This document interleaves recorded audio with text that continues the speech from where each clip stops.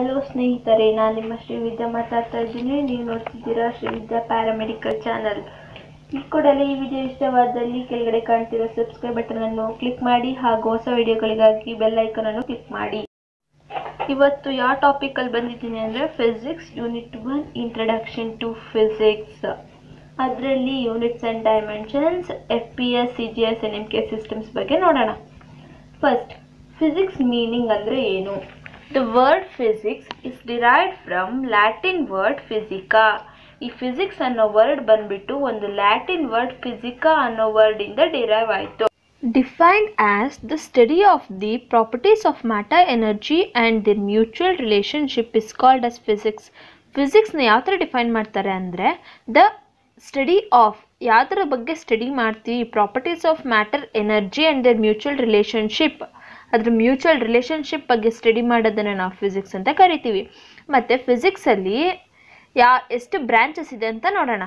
ಇನ್ industrial applications, classical physics, modern physics ಅಂತ ಇದರಲ್ಲಿ branches ಇದೆ ಅಂತ ನಮ್ಗೆ ಇದರಲ್ಲಿ ತಿಳ್ಕೊಳ್ತೀವಿ.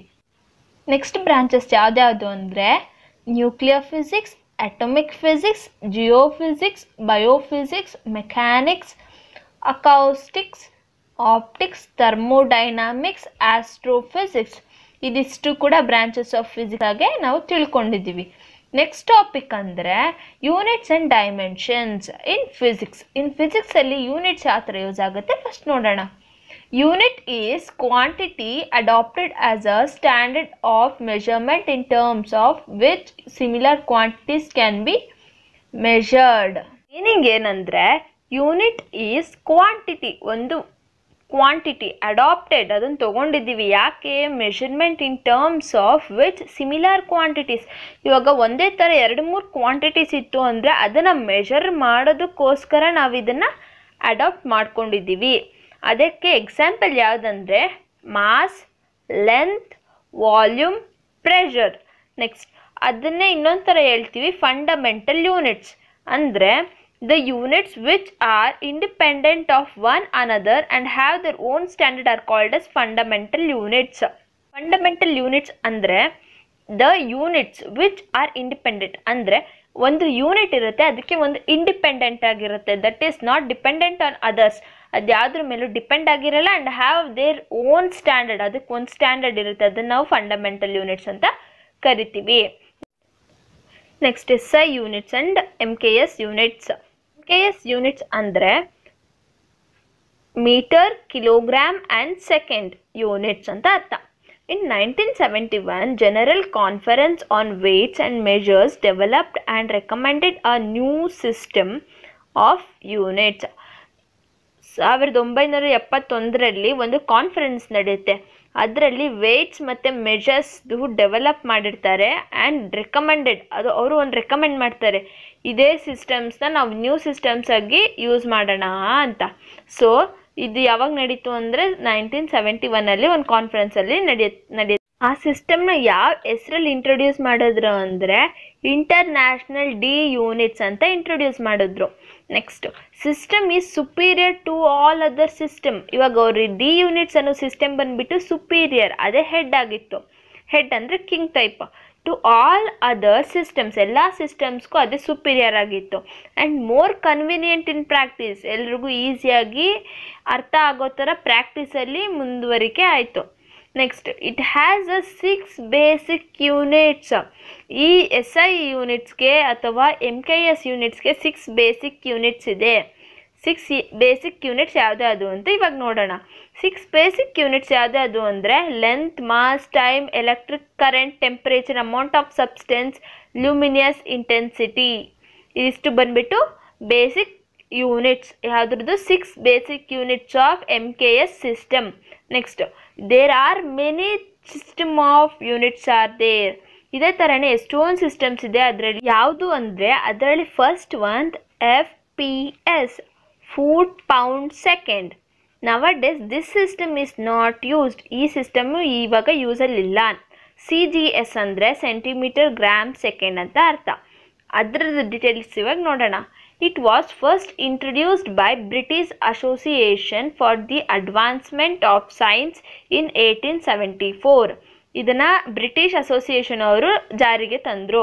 This system used in scientific work for many years ಆಗಿ ಈ ಸೈಂಟಿಫಿಕ್ ವರ್ಕಲ್ಲಿ ಯೂಸ್ ಮಾಡಿದ್ರು. During 1950 some discomfort occurs. ಇವಾಗ ಇದನ್ನೆಲ್ಲ ಪ್ರಿಪೇರ್ ಮಾಡ್ತಿರ್ಬೇಕಾದ್ರೆ ಅವ್ರಿಗೆ ಸ್ವಲ್ಪ ಪ್ರಾಬ್ಲಮ್ ಆಯಿತು. ನೆಕ್ಸ್ಟ್ ಇಲ್ಲಿ ಈಗ ಸಿಸ್ಟಮ್ಸ್ ನೋಡಿದ್ವಿ. Next properties of units. Units ಅಲ್ಲಿ the unit it should be well defined. ಒಂದು ಯೂನಿಟ್ನ ವೆಲ್ ಡಿಫೈನ್ಡ್ ಆಗಿ ಡಿಫೈನ್ ಮಾಡಿರಬೇಕು. The unit should be of some suitable size. ಒಂದು ಯೂನಿಟ್ ಬಂದ್ಬಿಟ್ಟು ಒಂದು ಸೂಟಬಲ್ ಸೈಜಲ್ಲಿ ಇರಬೇಕು. ಲಾರ್ಜ್ ಆಗಿರಬಾರ್ದು, ಸ್ಮಾಲ್ ಆಗಿರಬಾರ್ದು, ಒಂದು ಮೀಡಿಯಂ ಸೈಜಲ್ಲಿ ಇರಬೇಕು. The unit should be easily ರೀಪ್ರೊಡ್ಯೂಸಿಬಲ್. ಇವಾಗ ಒಂದು ಯೂನಿಟ್ನ ನಾವು ಈಸಿಯಾಗಿ ರೀಪ್ರೊಡ್ಯೂಸ್ ಮಾಡೋ ಥರ ಇರಬೇಕು. ಕ್ಯಾಲ್ಕುಲೇಟಿಂಗ್ ಮಾಡಿದಾಗ ಅದು ನೀಟಾಗಿ ಈಸಿಯಾಗಿ ಬರೋ ಥರ ಇರಬೇಕು. Should not change with time. ಯಾವಾಗಲೂ ಅದು ಟೈಮ್ ಜೊತೆ ಚೇಂಜ್ ಆಗಬಾರ್ದು. The unit should not change with physical condition like temperature and pressure. ಹಾಗೂ ಟೆಂಪರೇಚರ್ ಪ್ರೆಷರ್ದಲ್ಲಿ ಕೂಡ ಅದು ಚೇಂಜ್ ಆಗಬಾರ್ದು. ನೆಕ್ಸ್ಟ್ ಇವಾಗ ಯೂನಿಟ್ಸ್ ಅದರಲ್ಲೇ ಸೆಕೆಂಡ್ ಇದು ಬಂದ್ಬಿಟ್ಟು ಸಪ್ಲಿಮೆಂಟರಿ ಯೂನಿಟ್ಸ್. ಅದರಲ್ಲಿ plane angle, radian, rad, solid angle, ಸ್ಟೆರಿಡಿಯನ್, sir ಅಂತ ಕರೀತಾರೆ. ನೆಕ್ಸ್ಟ್ ಡೈಮೆನ್ಷನ್ಸ್ ಇನ್ ಫಿಸಿಕ್ಸ್ ಯಾವ ಥರ ಯೂಸ್ ಆಗಿದೆ ಅಂತ ಇವಾಗ ನೋಡೋಣ. The power of the fundamental units in terms of which a physical quantity can be represented is called dimension. Dimension meaning ಏನಂದರೆ ಒಂದು ಪವರ್